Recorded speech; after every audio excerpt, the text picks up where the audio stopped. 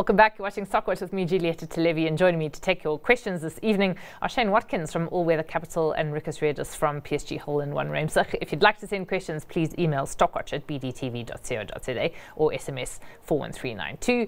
Shane, Ricus, good evening to you both. Shane, it wasn't overall a bad day on the JSE today. We actually closed quite strongly positive. I suspect some of that had to do with the gains that we saw in commodity stocks, and I'm not sure if that was because of the rand weakening as it did to 1911 or thereabouts against the dollar. But the one stock that I think we have to talk about and start off with, because there's lots of questions about it, is Pick n Pay. Did you see that coming, firstly, a rights offer of 4 billion rand? Julieta, good evening, and good evening to your viewers. So yes, look, I think Pick n Pay have telegraphed that they're trading very poorly. I mean, they've messaged this by changing management. They've got a new CEO, Sean Summers, that has come back to run the business. And I mean, when they reported the interim results, they reported a loss. I mean, this used to be a large company that has actually become, you know, a small stroke mid-cap in the JSE. The market cap now is, you know, around 10 billion. And they spoke about doing a rights issue to raise 4 billion. And of course, you know, the problem with equity markets is that the lower your share price goes, the harder it is to raise capital. So it's very, very expensive now for them to do a rights offer at 20 rand, which is, I guess, optimistic level to do the rights offer. And, you know, if your market capitalization is only 10 billion and you're going to do a 4 or 5 billion capital raise, there's going to be significant dilution to the existing shareholder base. Yeah. Okay. The questions from two people at least are whether or not one could dip in now. So is it time to start getting into Pick n Pay at the current very low share price? I suspect that Pick n Pay will eventually get through the troubled waters and slowly gain momentum. So is it a buy, or must one wait a bit longer? Ricus, what do you think? Or do you think you actually want more detail on the rights offer first? Yeah. Just more broadly speaking, I haven't been interested in Pick n Pay in years because they're right in the middle of the market. It's just the model. They're either losing clients to Checkers or Woolworths, or down the line to ShopRite. You know, they haven't got a moat. They're right in the middle of two centers of gravity, if you want to call it that. So first of all, they need the money just now to continue as they are now, and then they've got to change their strategy. That's two huge negatives. So I really am not interested at the moment in Pick n Pay, and it might go lower and it might rally from very low prices, but in the end you're still sitting with Pick n Pay, even if you buy them lower down and you have a rally. So yeah, maybe trading it, but investing it, no, not until such time as they I suppose demonstrate any sort of turnaround.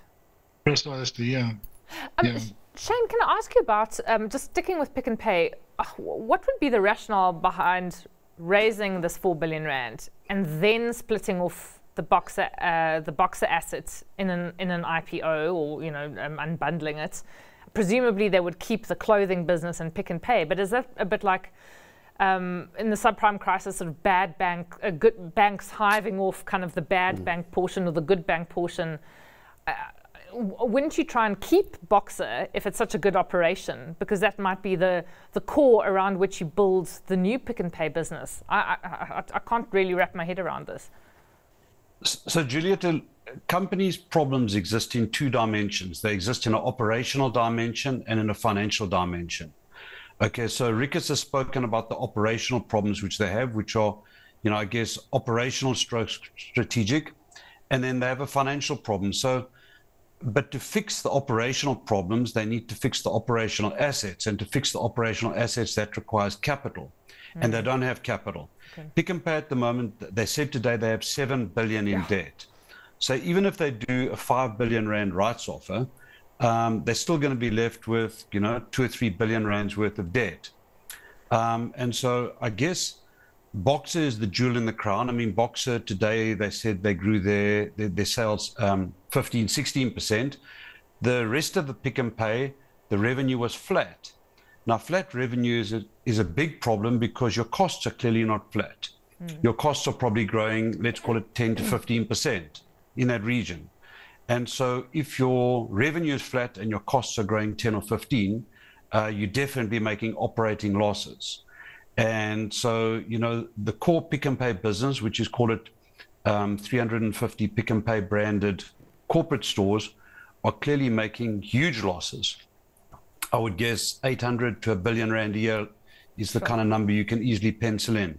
And so I think that they kind of hung out the potential for IPOing Boxer in the hope that the share price would not get too badly impacted by the announcement of a rights offer. I mean, Boxer is the jewel in the crown.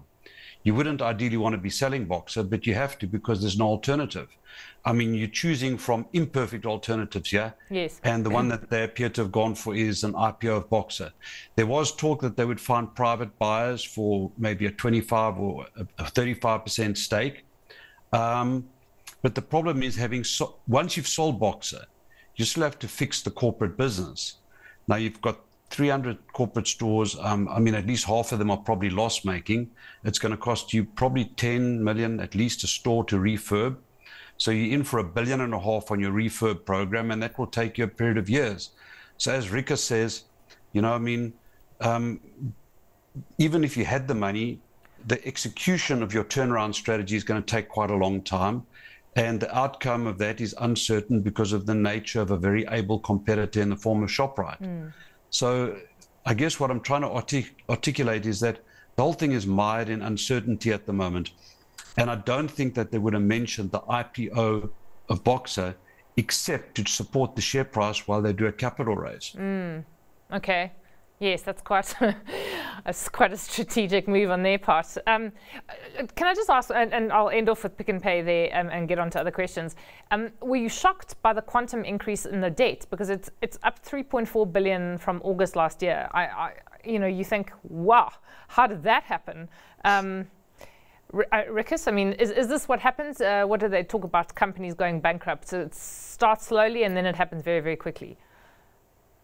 Well, Jane spoke about the financial problems, and in the end, I think it boils down to cash flow. And there's only three ways you can influence the cash flow in a company. That's by revenue, or it's by margin, or it's by managing your debtors or creditors. And Pick and Pay doesn't have revenue, and Pick and Pay, as Shane just said, and their margins are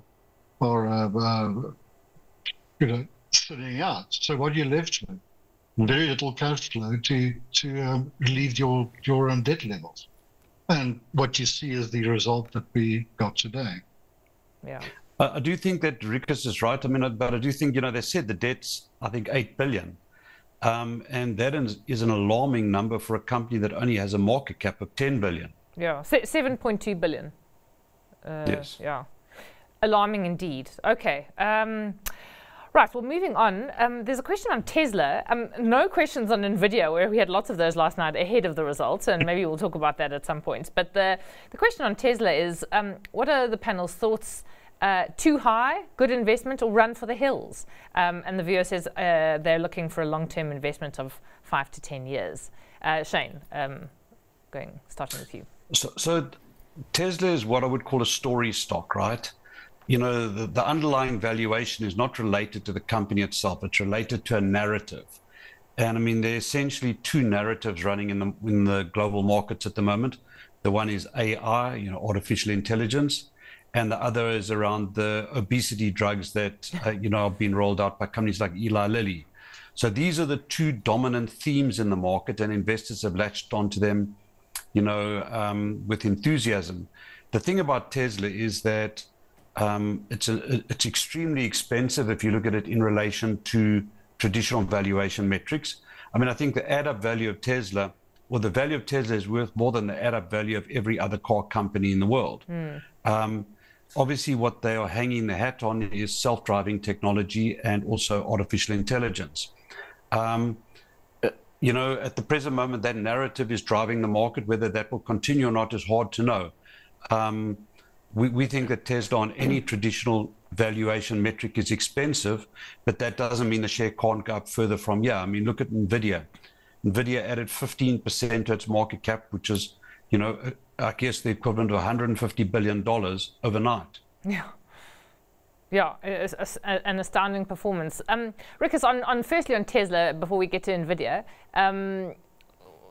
you know, do you think the story, as Shane says, will continue to run for quite a while? I mean, because Tesla has actually had quite a tough year. It's not been the winner of the tech stocks. I mean, and I call it a tech stock even though it's a car maker. So you know, it's hard to kind of place it. Well, I think Musk will disagree with you because he considers it a tech story. And remember what Musk says, everybody believes, at least all his fanboys. Okay, technically, if it goes below, I think, $180, we've got problems. And it has been weak for the past 6-7 months. But I agree with Shane. I mean, it's a complete narrative because it's very much associated with any kind of valuation you want to put on it. And it's not merely the story about the company, it's also the story from Musk himself. And whatever he says can have a huge effect on what happens with the price. So if you're very brave, you can go and trade it. But as an investor, stock, even with all the Mars promises and car promises and battery promises, it's still so dependent on somebody who's very bright but not very wise, as far as I'm concerned. I don't want to associate my investments with one specific person that I don't. Yeah. Okay. Yeah. Got you. Yeah. Let's do that. Julieta, maybe the other thing to add is that, you know, for the last 5 years, Tesla has had no obvious competitors in the EV space. They've been the market leader, and they've been the dominant producer of EVs. A Chinese company called BYD is now making more electric cars than Tesla. So a space that was previously an uncompeted space has now attracted a number of new entrants, and these entrants, certainly in the case of BYD, are now making more cars than Tesla. So they've come from a place where they had no obvious competitors to a market space that's becoming increasingly crowded. Yeah. And you've seen that they've had to cut prices, which has affected their margins. For a manufacturer, Tesla had margins that were almost 30%. Those margins are now 13 or 14%. So as a result of this increased competition, the business has become significantly less profitable. Just quickly on NVIDIA, I hope we didn't bore people to tears last night, but they came out with results. Shane, you did mention them quickly. The share price up, 15% since the results came out, and the numbers were astounding if you look at them on a year-on-year basis. If you'd made gains, significant gains, or if you'd been invested in NVIDIA for the past year, and this is what came up last night, and you've done really well, or you're up, you know, from the January, and you're up more than 50%, would you maybe take a bit off the table now? Do you think it's getting ahead of itself completely? Shane? Look, yeah, sure. So, you know, there are basically two main ways of investing. There's a valuation-related methodology, and there's a momentum-growth methodology. And obviously, NVIDIA is a momentum growth story. It doesn't matter what the valuation is. You're buying it based on growth and momentum. And in fairness, you know, it was Q3 earnings that came out. They earned $18 billion in the third quarter, and that was up 200% on the prior period. The earnings were almost 12 times the equivalent earnings of a year ago prior to this AI-driven boom. And so, you know, if you're a growth investor, I think you would not sell. You would hang on and see. If you're a value investor, you don't own the share. So, so I guess, you know, there aren't people that naturally want to sell it, although obviously people would like to bank some profits. And as a fund manager, what you sometimes see in this situation is that the share just becomes too dominant in your portfolio. the share's gone up 10 times in the last 12 months. So, if you start out with a 1% position, you now have a 10% position, and you may say, well, that just is too big as a risk management measure in the portfolio. Yeah. Ricus, we lost you there for a second, and hopefully we have you back. Technically, well, if you look at the technicals, would you hang in there? As Shane said, there's two ways. And I suppose if you're a value investor, you can probably think, hell, I don't like being a value investor around about now. Ricus, do you think there's the momentum is intact for now? Well, it looks like it, and I didn't quite, I sort of cut out when Trevor's talking about value and momentum, and he's dead right. NVIDIA can lose 50% of its value right now, and it's back to where it was in May of last year, and still in an uptrend. So that's what you've got to play with. So valuation-wise, who knows? Long term, I think they are at the mercy of their clients becoming their biggest competitors, because they are not going to have the dominance of the market forever. Amazon FedEx is a great example of somebody who ships your product and then somebody says, well, I'll do my own shipping. Same thing is going to happen with NVIDIA at some stage. Don't know when. For the moment, stay with the momentum, but have a kind of a trading loss, unless you're happy to have a 50% drop in the price without it being sort of going into a downtrend. So it's just managing your position prudently, and one is not necessarily to sell, don't sell, but have a fairly good idea of what kind of loss you are prepared to take from the current price. Okay. So it's really a trading strategy combined with an long-term value. Okay. Two viewers have sent questions in about City Lodge, which comes out with results tomorrow. And the question is, it's had a good couple of days at the time of sending, at least, probably anticipation of earnings results. It's still greatly depressed from pre-2020 highs in the share price, however. Is the stock primed to rally? Can it reach similar heights again, despite the rights issue dilution and many challenges? Ricus, just staying with you, what do you think?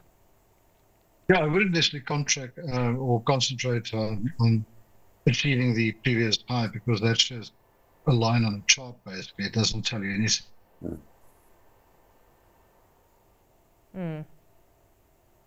It's the correct sector. So even if it, as a company, doesn't do very well, it will get pushed by the fact that the sector is positive. They've been doing a lot of stuff to change the way they make their money, and so I'm pretty positive on City Lodge, just broadly speaking. Yeah. Shane, how about you? Would it be entirely unrealistic to expect any sort of retracement to previous highs, or at least for quite a long period of time, given the dilution that's occurred as a result of a rights issue in the last 3 years? Julieta, so just, for the benefit of your viewers, the history of this company is they went into COVID, their occupancies went from, say, 60% to close to zero, and they had a stretched balance sheet. They had to have a very, very dilutive rights issue. The banks kind of strong-armed the management into a rights issue. And the shareholders at that time were completely diluted out. And so the chances that the share gets back to those lofty heights are basically arithmetically zero. I mean, remember, the share price got to, I think, 140 Rand. I mean, it's now 5, right? It's never going back there, ever. But, what is City Lodge? I mean, City Lodge is, they run 60 hotels. The market cap of the company is 3 billion. The replacement cost of the hotels is probably 7 or 8 billion. So it's extremely cheap. It's a business that's really geared to occupancies of hotels, and hotel occupancies have been ticking up quite quickly. And I think the valuation is quite attractive. I'm frustrated that the management of City Lodge can't see that value themselves. And in their shoes, I'll be buying back my own shares. And in fact, one of their competitors has been acquiring shares in the company. I think Solar Sun now own about 10%. They own about 10% of the company. And, short answer, I think it's a good opportunity. But could do with slightly more, let me say, innovative management, in the sense that the current management team manage the company reasonably well operationally, but they don't understand capital allocation. And so, there is a risk that someone comes out and makes an offer for the company because they can fund it in a better way. Yeah. I mean, is it because, and I'm just it's conjecture here, that the management will say, we'd rather keep our capital for refurbishments or investments into the business rather than into the share price? Is that not a fair strategy? Well, I mean, City Lodge trades on a sub 10 PE. A share buyback is obviously earnings enhancing. And how can any investment be a better investment than buying your own shares if you're management? I mean, I've already said that the company trades at probably 50% of true book value. Yeah. So, I mean, if I tell you, look here, there's a house in the market for R1 million and I'm going to sell it to you for 500,000. You do that trade all day, right? Yeah. I just don't understand why the City Lodge management can't see that buying something worth R10 for 5 is a great trade. Yeah. Okay.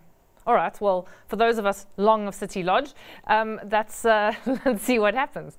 There's a question, actually, a viewer says, is there a correlation between NVIDIA's stellar results and the number of possible AI-related emails I'm receiving? I have no idea. But I guess AI is here. It has swamped us all. Can I ask you both about Anglo American's results? Ricus, starting with you. The share price reaction was fairly positive.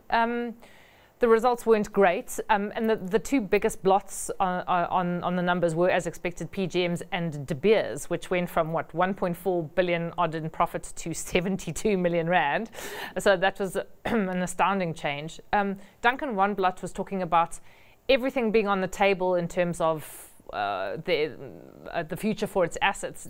Does that seem to you like he's suggesting that maybe De Beers is going to be up for sale? As I said, maybe diamonds aren't forever. No, indeed. Yeah, I'm not just sure about that. It is, the diamond market does go through very much long-term cycles, and I know there's probably call them artificial diamonds, although there's much a lump of coal as a normal diamond is. And the influence on the market, but it's also tied to the luxury sector, and it has gradually become less and less a part of Anglo American. So maybe in that sense, why bother if you get a good price for them? There's not that historicity in Anglo's being a diamond company as well. Yeah. Hasn't gone forward. Otherwise, I thought the operational results were pretty decent, considering the state of the platinum market, as I said, which was one of the big blots on the landscape. And unfortunately, that's just what you get when you buy into a resource company. It's a trading vehicle. It's a terrible business to run. And if you're not on the right side of the cycle, you're going to get hurt. And don't ever invest in it. Just buy and sell it. Yeah. Shane, do you think it's time to get into, do you think the cycle's going to turn, or do you think there's just too many questions in the air about that and it wouldn't induce you to buy Anglo? So look, the history of De Beers is that, or of Anglo American, is that they acquired De Beers in 2001. The diamond business is only 10% of the total NAV of the company now, so it's not a huge part of the business. As Ricus said, the problems really are in the PGM business. Amplats, they still own 70% of Amplats, and we know that the PGM prices, are down, like even this year, down, like palladium's down another 10-15%. Yeah. I think, the short answer is that De Beers isn't important. There are other opportunities to unlock value in the Anglo-American stable. They've got a fertilizer business in the UK that doesn't earn its cost of capital, and investors hate that they own it. Yeah. There's plenty of opportunity to unlock value in Anglo-American if that is what you want to do. And we do think that, smart management could do that. Yeah. I mean, there's also been talk that Anglos could be a corporate takeover target. Sorry to cut you off there, Shane. I've got to get your stock picks very quickly from the two of you. I've run over time here. Shane, what's yours this evening? So I'm punting Pepkor, and for the simple reason that I think the most important thing at the moment is for shareholders to be aligned with management. And it's quite rare to find a company where management are aligned with you on the JSE these days. And so I'm punting Pepkor. The CEO, Peter Erasmus, who I consider to be a competent manager, has got 120 million share options. I mean, to put that in perspective, if he can get the share price to 26 Rand, he'll make himself $500 million. I'm sure he's enthusiastic to do that. And if he does that, he'll make us a lot of money too. So purely based on the alignment of shareholders and management, we're going with Pepkor. Okay. I think it's a great business anyway, but I think the main reason is the alignment of shareholders and management. Yeah, okay. Ricus, how about you? JP Morgan, it's just a macro view. One has seen the possibility of interest rate reductions getting pushed further and further and further down the year, and higher interest rates good for banks. JP Morgan in a definite uptrend, breaking to new highs. It's not going to shoot the lights out, but I think it's pretty safe in what's at the moment pretty volatile global markets.